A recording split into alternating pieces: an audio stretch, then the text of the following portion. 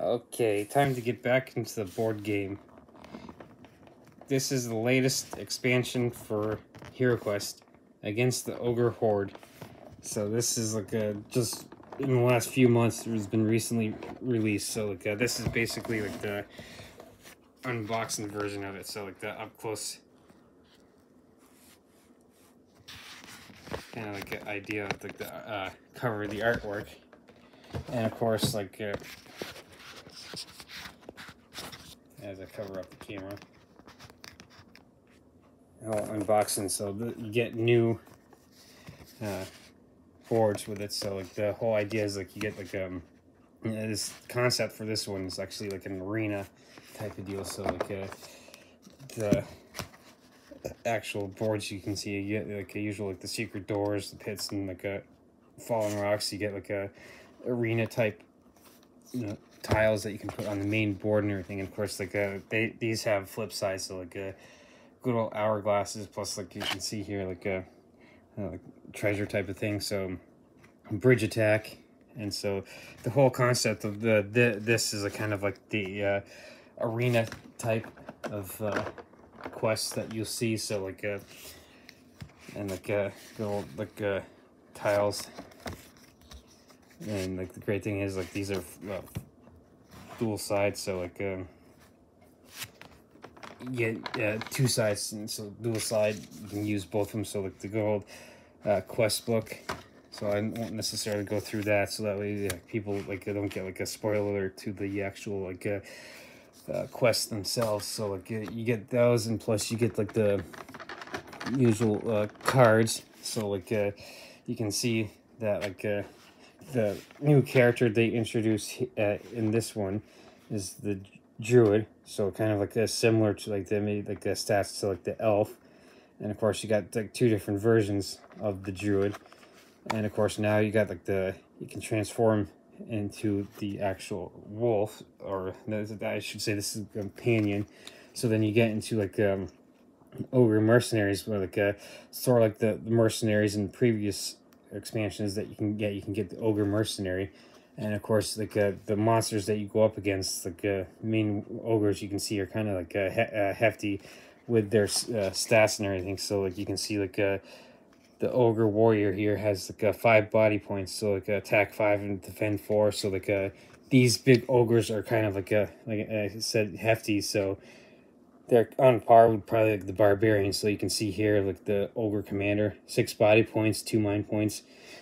He's that these guys are definitely chunkers when it comes to like being able to fight them. So, and of course you can see they have good attack dice and defend dice along with their body points.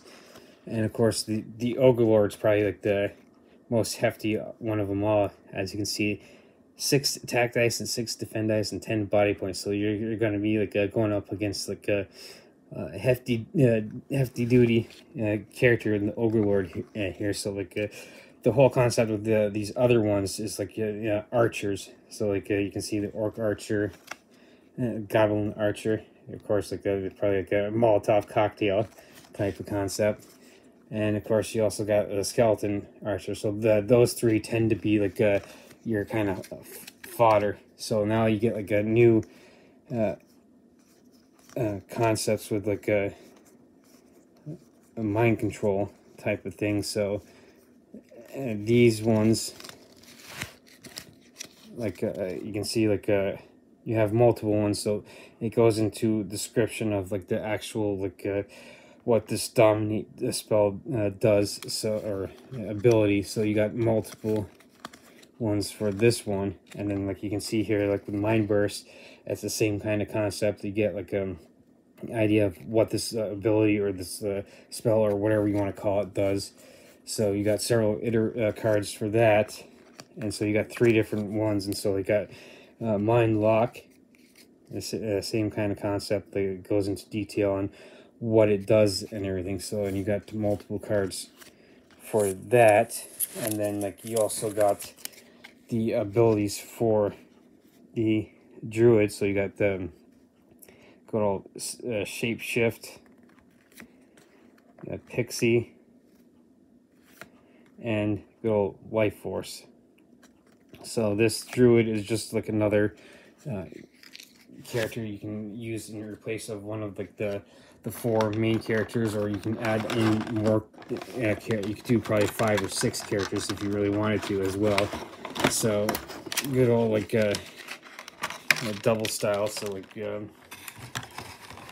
pulling out these good old. You can see how big these guys actually, these ogres actually are. So to kind of like give like a reference for like on good old tiles to see how big these guys actually are. So you can see they actually take up like a whole 2 squares and everything. So these guys, like I said, are like your big chunkers and stuff. So like these are like sort of like newest versions, like the Chaos, the Dread Lords or the Dread Warriors, or the Chaos Warriors, whatever you want to call them. So like and of course, like I said, like the Ogre Overlord, the Ogre Lord is pretty much the most the heftiest of them all. So they definitely are big. So you do get the usual red characters for the druid and stuff. So just kind of like to kind of give an idea on how big these guys actually are compared to like your druids, so you can see how huge they are.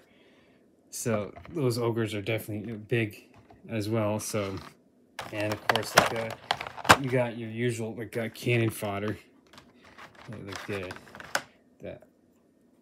the skeleton archer, the goblin archer, and like your orc archer. So those guys are basically just like your cannon fodder type of deal compared to like your ogres, which are your big hitters. And of course, like you also get like 4 of the ogre mercenaries that you can hire, just like the knight mercenaries in like the Dread Moon expansion. So it kind of like expands on the concept of mercenaries as well. And of course, you do get like some furniture, like the throne, some doors, and of course you got like the big gated doors that like I said, the concept of these quests is like it's like an arena type of deal, and so you got the whole gated door. So this is probably like a quick video just to kind of highlight the newest expansion for the Hero Quest.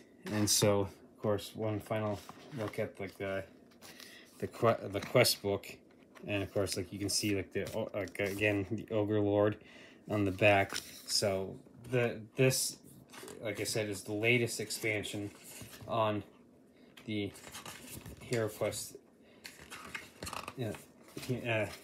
gaming. So like you do in like you do have like a message from Mentor pretty much to explain it. And of course, like this is after like several different pages of explaining, going into like how this arena actually works in the cards, and of course it gives you like an idea of like it goes over the dice rolling of the game, which is slightly different than your like RPGs and everything. So, and you got the ideas for like the actual tiles that you can see, and of course like they have like a team power concept. So like what you do is you take a certain amount of heroes, and like each one costs like a certain amount of points, and so like goes into depth on like monster stats and everything, and it actually goes into like the whole idea of point-based system with this one is like for instance,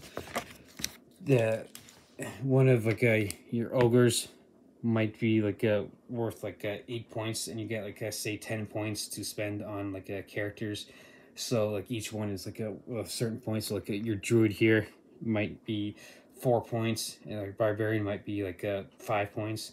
Like I said, like you have like 10 points to spend on like heroes, and the whole concept is you going into the arena based on like a power system, based on that 10-point system type of deal, and you pick and choose your heroes and everything and your monsters. So like it does kind of like open up the whole idea, like or concept of like being able to the options of being able to go into the arena with several different types of teams and everything. So like good old monsters versus heroes, and of course the same like the only option, the only like the difference is like pretty much with teams is like you're limited by just pretty much your imagination and only the point system, like I said, and of course like you could change it depending on like your house rules or like, whatever you want to do.